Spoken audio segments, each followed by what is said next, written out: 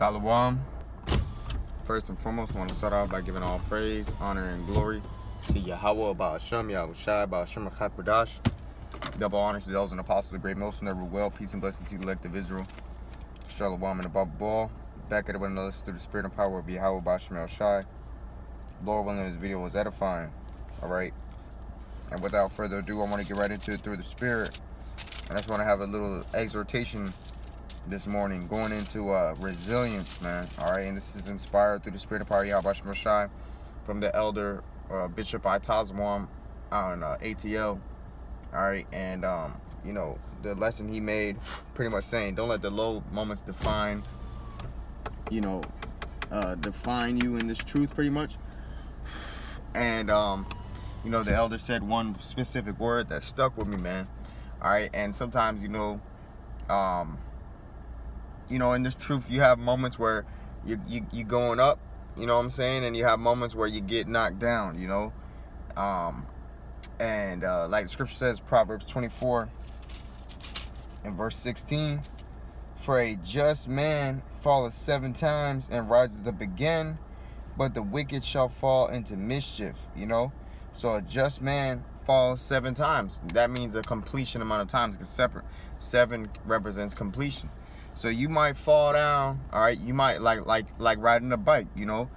Once you take the training wheels off the bike, all right, the child might still fall off the bike every now and then, you know. But as long as you keep getting back up, you keep riding the bike, you know, you keep continuing on to keep fighting, keep pushing, you know, then you're gonna be straight, man. Eventually, you're gonna get your balance right. You're gonna know, okay, you know. And that's a lot of times too, you know. At least of my own personal observation, all right, from my walk, you know, and I'm sure other brothers might go through this as well, but a lot of times, you know, we might fall because we're not balanced, you know, whether it be, you know, you being too merciful, you being too judgmental, you know, you're doing too much in one area and lacking in another. You know, this thing is all about finding balance, and ultimately when you find balance, you find perfection, you know, just weight in a just measure. So sometimes if you might be doing too much, the Most High show you, look, you're doing too much, and you might get rebuked. The Lord might put the spirit on a brother to rebuke you or to admonish you, or a brother might say something, and you know that brother might not even know what he may have been saying in the moment, you know, but the Lord could just put the spirit on him. He could have been speaking through the spirit, and it could have applied to you, and you have to be able to have the spiritual ears, all right, and the mind to be able to receive it and to hear it, man, because you know, it might hurt to say this, but we don't got it all figured out. We're in the flesh. That's why we need the judgments and the wisdom, knowledge of Yahweh Shemel Shai. And matter of fact, let me get this real quick. All right. Go to the book of Sirach or Ecclesiasticus.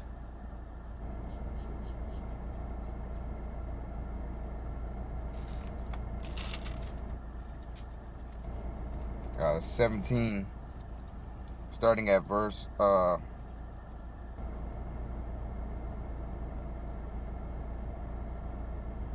30. I'll start at verse 29. Sirach or Ecclesiasticus 17 and 29. How great is the loving kindness of the Lord our power, and his compassion unto such as turn unto him in holiness. All right. For all things cannot be in men, because the Son of Man is not immortal. Yeah, so, you know, pretty much we're not immortal yet. So we're not going to be fully perfected. All right. It says, what is brighter than the sun, yet the light thereof faileth, and flesh and blood will imagine evil. Okay, right. So pretty much even the sun, all right, as bright as it is, even the sun eventually dims down, all right, and then the sun goes down, all right. So it says, what is brighter than the sun, yet the light thereof faileth. All right, but it says, and flesh and blood will imagine evil. So you may have your moments in the spirit where, you know, you on point, man. It seems like, you know, it's like you so on point in the spirit, you know, the Lord is dealing with you, you know, you feel that spiritual divine intervention dealing in your life at a high frequency, at a high operation, you know. There'll be moments in the time where you be like, damn, you know, in the spirit, where you be like, man, you know, the Wadi Abashim Shai, I know the Lord dealing with me. But then there'll be times where you get knocked down, all right, for whatever case it might be. You know, everything, we know everything is the Lord's will, all right. But there'll be them times where you might get knocked down and you be like, fuck, you know, you be like, damn. All right, there'll be times where you get knocked down so hard, we be like, shit, is the Lord still dealing with me? But, you know, in moments like that, that's where you have to find the resilient spirit. All right, that's where you got to be resilient, you know, and you got to, because ultimately them demons, they want you to stop believing that the Lord is dealing with you. They want you to believe that, you know, you don't know anything about this truth. You're not a man of the Lord. All right, because we all go off, man. All right, we're not perfect. You know, we're striving to be perfect, and we're hoping that by the time Yahushua comes back, we will be found without spot and without blemish. And ultimately, in order to do that, we gotta stay on our job. So that way, when Yahushua comes back, you know, there's nothing that could be said of us doing anything wrong. Like Scripture say, no guiles being found in our mouth. So when the time comes for you to be corrected, take heed to the correction. That way, you know, moving forward, you'll be a better vessel, man. All right? You know, you got to have that resilient spirit, because sometimes you're going to get knocked down, man. And sometimes you might say something that's wrong, or you might say something that's off. All right? But be grateful that the Lord might put the spirit on a brother to correct you, man. You know, Scripture say open rebuke is better than secret love. All right, this is Micah chapter 7. And I'll start at verse 7. Micah 7:7. Therefore, I will look unto the Lord, and I will wait for the power of my salvation. My power will hear me. Rejoice not again. And when you're waiting for the Lord, that takes resilience, man, because the world constantly, day in and day out, these different spirits all around you, they're trying to interact with you to resist you, man. All right, from elevating in the spirit. So you have to be resilient to that resistance. All right, like Scripture say, make your forehead strong against their foreheads, man. You know, so you got to be resilient, and that's a form of resilience too. Make your forehead strong against someone else's forehead in righteousness' sake. That's resilience, man. All right, and you have to have that spirit in this truth, because if not, you'll get bulldozed over, man. All right, like the Scriptures talk about.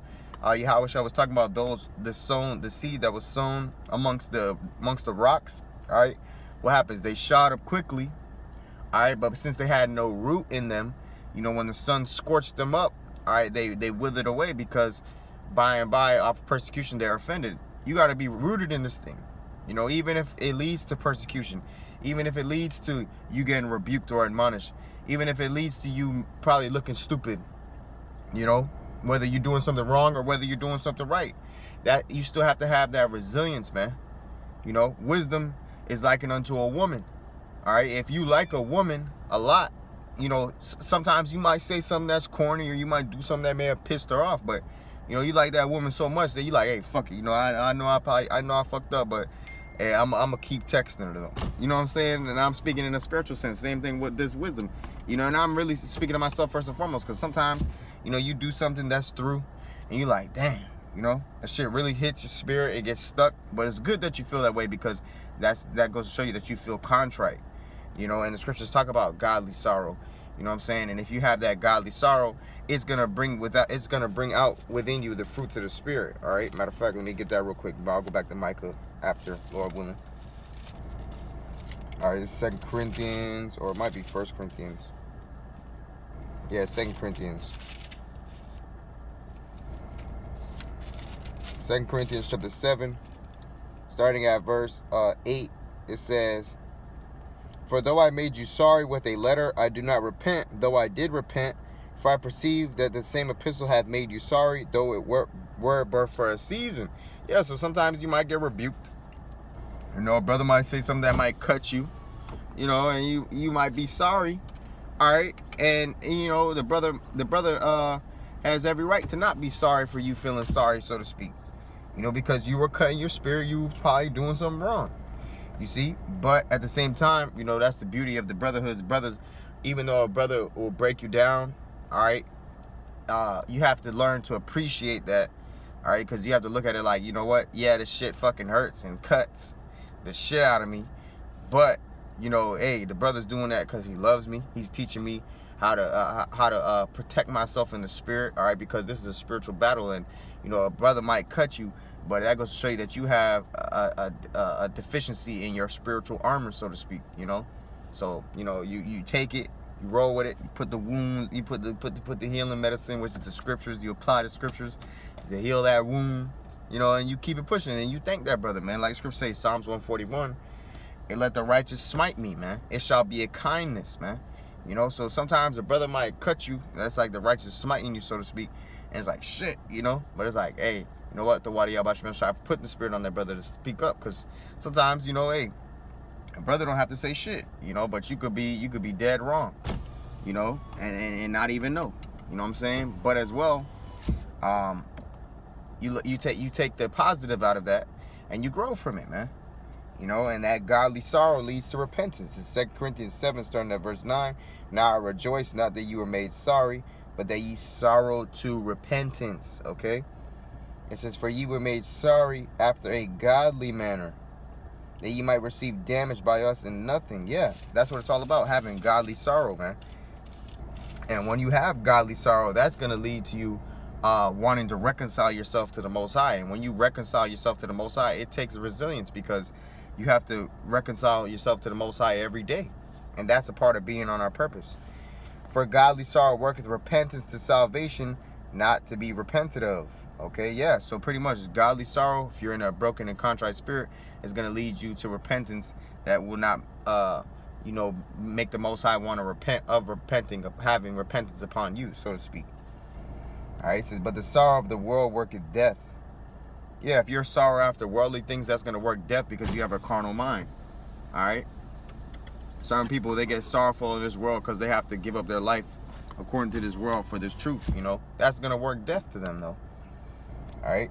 It says, for behold, this self-same thing that ye sorrowed after a godly sort, what carefulness it wrought in you. Yeah, what clearing of yourselves. Yeah, what indignation. Yeah, what fear. And what vehement desire. What zeal. Yeah, what revenge. In all things ye have reproved yourselves to be clear in this matter. All right, yeah, so even after you go off, you know, a brother might correct you, and you have that godly sorrow, it's going to make you be so much more on point in the spirit, man, because you're going to be like, I don't ever want to feel through like that anymore. So now you in the spirit, and you being real analytical, and you know, you making sure that you're being real sharp in the spirit, man. It's like certain fighters, all right, or athletes, once they get got, so to speak, they train that much harder. You know, they're watching film that much harder. They're studying the game that much harder. So they're like, I ain't gonna never get got again, Lord willing, you know? So it's almost like the same thing in the spirit. But that takes resilience, man. Because it's easy once you get knocked down to lay down, man. But that's why the scripture say, a just man falleth 7 times and gets up again, man. And that's what resilience is all about, man. All right? And the Lord said what? He's gonna try us through the fire, man. All right, in order to be tried through the fire and to be purged and to be refined and to come out as fine gold, that takes resilience, man. It's Micah 7, starting at verse 8. Rejoice not against me, O mine enemy, when I fall. I shall arise. When I sit in darkness, the Lord shall be a light unto me. Okay, right. So, you know, hey, as long as we stay resilient in this thing, we keep fearing Yahweh Shemashah, we keep doing that which is pleasing in his eyes, our enemies cannot rejoice against us once we fall, man. Because why? The Lord is going to pick us up back again, man. All right? It says, I will bear the indignation of the Lord, because I have sinned against him, until he plead my cause and execute judgment for me. He will bring me forth to the light, and I shall behold his righteousness. Okay, right. So pretty much, hey, like it says, I will bear the indignation of the Lord because I have sinned against him. So when you do something wrong in the spirit and the Lord might correct you, chastise you, you take that cheerfully, man. Like the scripture say, whatsoever is brought upon thee, take cheerfully and be patient when thou art changed to a lower state, man. For gold is tried in the fire, and acceptable man in the furnace of adversity. That takes resilience, man. Okay? You got to fight in this thing. You got to keep pushing forward towards the goal at hand. You can't let, you know, you can't let, like sure say, let no man take thy crown. You know, you got to keep fighting, man. You know what I'm saying? You can't let a simple mistake that you might have made, you know, like the elder made in the video. Don't let the low moments define your path, pretty much, man. You know, this Philippians chapter 3, starting at I'll start at verse 8. It says, yet doubtless, and I count all things but loss for the excellency of the knowledge of Mashiach, Yahushua my Lord, whom I have suffered the loss of all things, and do count them but dung, that I may win Mashiach. Yeah, you got to be willing to lose everything to win Yahweh Shem Shai. All right? It says, and be found in him, not having mine own righteousness, which is of the law, but that which is through the faith of Mashiach, the righteousness which is of the Most High by faith. Right, pretty much. We're not trying to establish our own righteousness, man. We're trying to establish the righteousness of Yahweh Shemashai. We're trying to submit unto the righteousness of Yahweh Shemashai. And sometimes that has to do with stepping on your own form of understanding. Like the scripture say, lean not unto your own understanding. It's not about what you think is right, all right? The scripture say, there is a way that seemeth right unto a man, but the end thereof are the ways of death, man. So you might think that somebody might be doing something that's okay, but if Yahweh Shemashai doesn't approve of what they're doing, then guess what? What you're saying is off, man. You know, and you need to repent, acknowledge your offense. Like scripture say, I will go return to my place till they acknowledge their offense, man. Most High not going to deal with you till you acknowledge your offense. Once you acknowledge you're wrong, you confess your faults among the brethren. If you spoke wrong against a brother or whatever, you confess your faults and you keep pushing. You know, not saying that you let it go and you just forget about it. You know, you keep it in remembrance, all right, but you do it in a positive, righteous, godly sorrow manner, you know, that'll help build you up in the future, you know, because sometimes you need to remember those moments where you went off, just so it gives you a little chin check, like, man, fuck, you know what I'm saying? Like, it makes you want to serve the Lord even more, you know, because you're like, fuck, man, you know, I remember when I did that wrong, so you know, I don't ever want to go back to that again. You know, like a lot of rappers, they be saying that. They say, you know, I don't ever want to go back broke. You know? You know what I'm saying? Hey, man, it's the spirit, you know? Because why do they say that? Because they put it in remembrance, man. Like the scriptures say, stir up your pure minds by way of remembrance. They keep that in remembrance, what it was like to feel broke, man. So they're like, fuck, you know, I'm going to keep grinding. I'm going to keep busting my ass.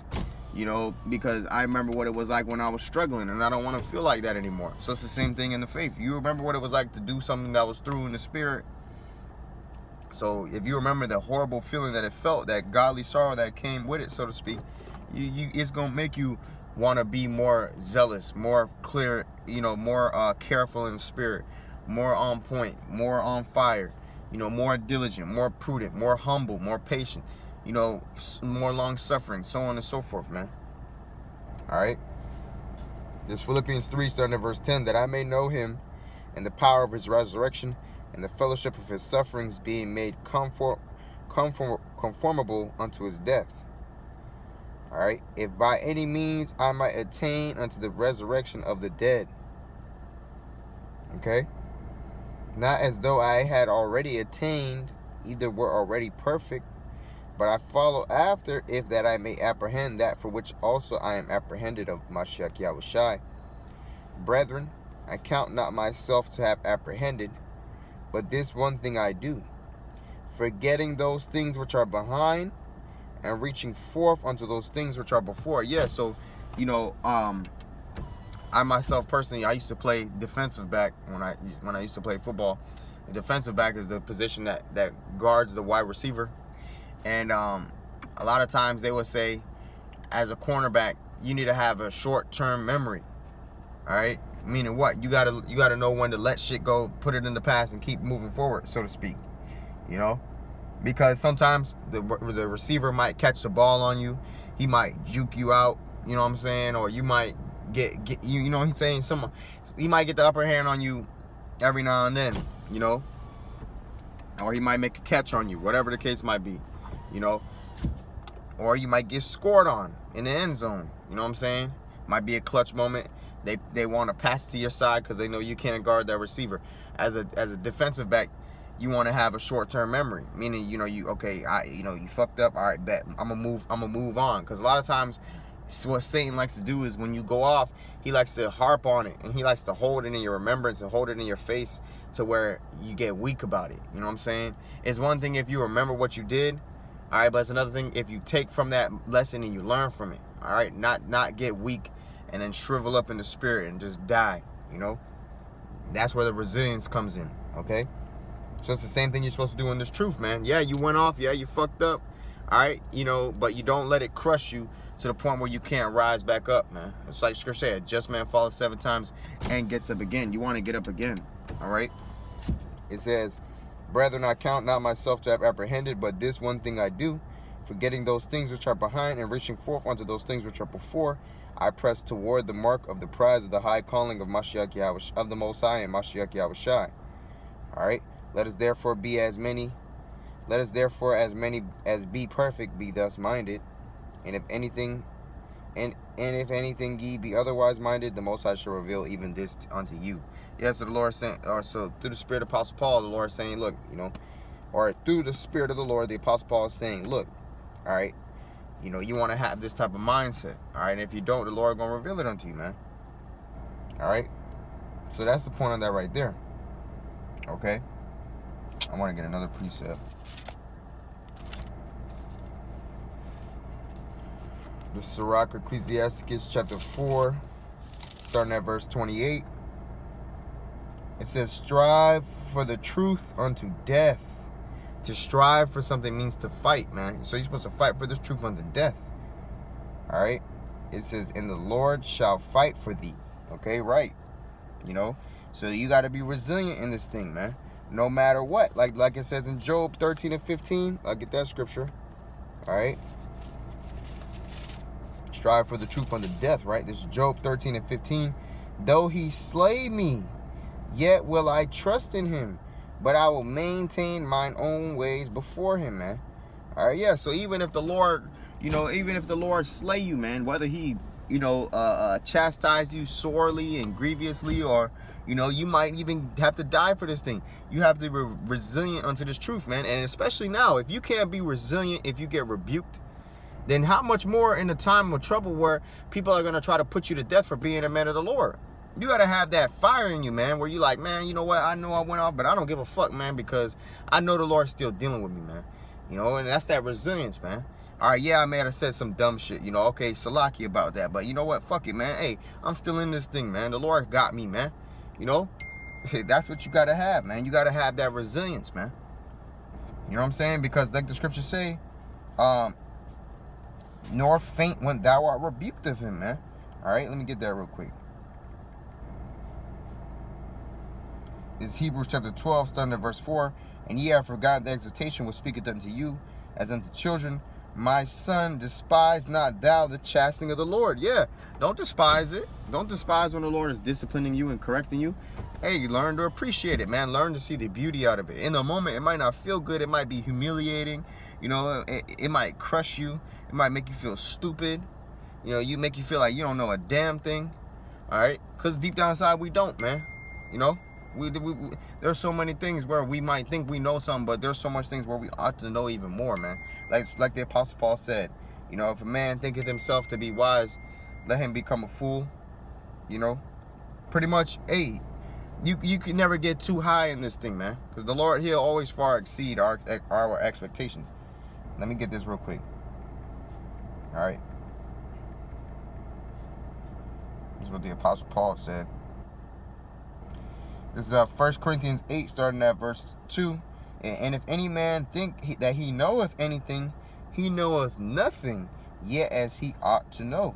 Okay, right. So pretty much, you might think you know something, but, you know, like there's a quote, all right? There was a quote that said, a wise man knows that he doesn't know everything, pretty much. All right, and you got to come in that same spirit, you know, because we don't know everything, man. You know, we may know a lot, but like Scripture say, knowledge puffeth up, man. All right, so that's another thing in this truth. It's a constant battle of walking on that tight rope, that narrow and straight gate. All right, and everything that comes with it. Because sometimes, you know, yeah, you might get the knowledge, you might get puffed up, but it's also a battle of also staying humility, having a form of humility too. You know, it's Hebrews 12 and 5. It says, and ye have forgotten the exhortation which speaketh unto you as unto children. My son, despise not thou the chastening of the Lord, nor faint when thou art rebuked of him, man. That's right. So don't faint when you're rebuked of the Lord, man. You know, like the scripture say, if you faint in the day of adversity, your strength is small. Proverbs 24 and 10. If thou faint in the day of adversity, thy strength is small, man. You know, you gotta have a form of resilient spirit, man. And that all goes back to having a strong mind, strong spirit. And if you feel like, you know, you weak-spirited, weak mind, you have a faint heart, pray to Yahweh try to strengthen you. You know? Because ultimately, hey, you know, that's what you have to be. This is Sirach, Ecclesiasticus 24 and 24. Faint not to be strong in the Lord. that he may confirm you. Cleave unto him, for the Lord Almighty is the Most High alone, and besides him there is no other Savior, man. Yeah, that's it right there. That's a beautiful scripture, you know. And also, this is Luke 17:32. Remember Lot's wife, man. All right, because what happened with Lot's wife? She looked back. All right, she didn't have that resilient spirit, you know, to be able to move forward and keep pushing, even though Babylon was being destroyed back. I mean, Slaki, even though Sodom and Gomorrah was being destroyed back then. All right, you know, you gotta have that spirit where you're like, hey, you know, like Philippians 3:14, pretty much, man. You count those things, forget those things which are behind, and you press towards the mark, man. Lot's wife, what happened with her? She looked back. And Yahushua said that no man that having put his hand to the plow and looking back is fit for the kingdom. So you can't be in that spirit of looking back. If you're gonna look back, learn from the past, all right, but don't pretty much like dwell in it to where it's getting you to go off, man. You know, stir, like I said, stir up your pure minds by way of remembrance. All right, you remember where you might have messed up at, and you learn from it, so that moving forward you can be more improved, man. All right, so hey, you know, that's really the point on that right there. I want to give all praise, honor, and glory to Yahweh, Ba'ashem Yahushai, Ba'ashem Chakwadash, double honors to those and apostles, great mills, and every will. Peace and blessing to the elect of Israel, man. Shalom and above all. You gotta have that resilient spirit within us, especially in these times to come, because, you know, like Scripture say, many are the afflictions of the righteous, but the Lord delivereth them out of them all, man. And like Scripture say, we through much tribulation shall enter into the kingdom of heaven. So that's not just physical tribulation, you know. It could be internal things too, mental things too, man, because the battlefield is in the mind. A lot of times, you know, this truth has to, in order for you to be successful in this truth, first and foremost, you need the mercy of Yahweh Shemashai, the spirit of Yahweh Shemashai. But as well, when that comes with you having a strong mind, man. You know, like the Scripture say, the Lord hath not given us a spirit of fear, but of power and a sound mind, man. Having a sound mind in this truth is a deep thing. Like Scripture say, give me any plague but the plague of the heart, man. You know, roughly paraphrasing, man. Or the plague of the mind, you know. So that's the point on that right there, man. So I want to give all praise, honor, and glory to Yahweh, Ba'ashem Yahushai, Ba'ashem Chakwadash, double honors to those apostles, great mills, never will. Peace and blessing to the elect of Israel. Shalom and above all.